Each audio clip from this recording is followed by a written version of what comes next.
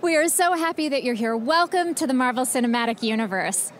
And, I wanted to ask you, you are such a champion for folks with, performers with disabilities, and you're a woman of color as well, and making sure that there's representation. How does it feel to be part of a movie that is so close to your values?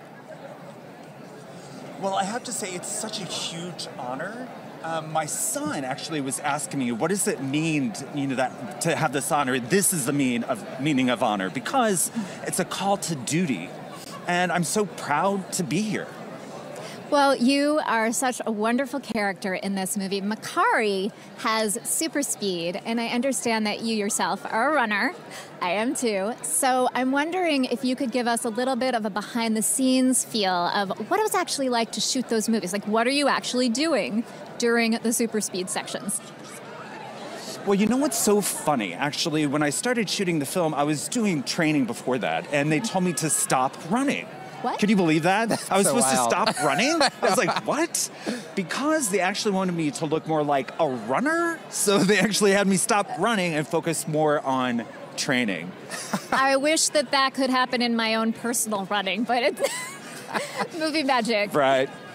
Yeah, so in this film, what is one of the things that, your character, Makari, you like to take artifacts from things around? You've been around for 7,000 of years. Now, did you do any actual research on set, maybe take some things home? We won't tell anybody, I promise. We won't tell Kevin. Oh, what if I tell you? No, I can't tell you. No, I'm a good girl. I don't know, because we also heard that there's some color themes in the costumes, including the characters that have a little bit of a rebellious streak have red. And we did notice the characters that are a bit rebellious have red in their costume. And we have noticed some red in Makari's costume. So is there a bit of a rebellious streak in her character? Well, absolutely. Well, we already knew that she's a runner at first and a little bit of a hoarder. She has a little problem with the hoarding, of course, and she's a bit mischievous. You will see that when you watch the film. I'm glad. I didn't want to label you as a hoarder, but since you said it, then it's out there. Well, it's not me, it's Makari. Fair, that's true. Okay, Makari, yeah. So is there anything that you are hoping when people walk away from this film, what are some of the things that you hope that they get when they watch this film?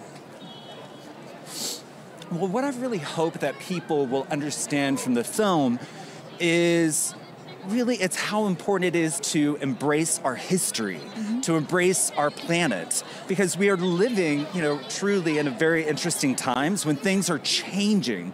So I think the movie is really a nice reminder of what's so important. Well, we are so happy that you are a part of this movie and that you have stopped to talk to the fans, to share some of your experience in making it. We could talk to you all night, but we have to let you go because there are others on the carpet who want to speak with you. So have a wonderful time and congratulations.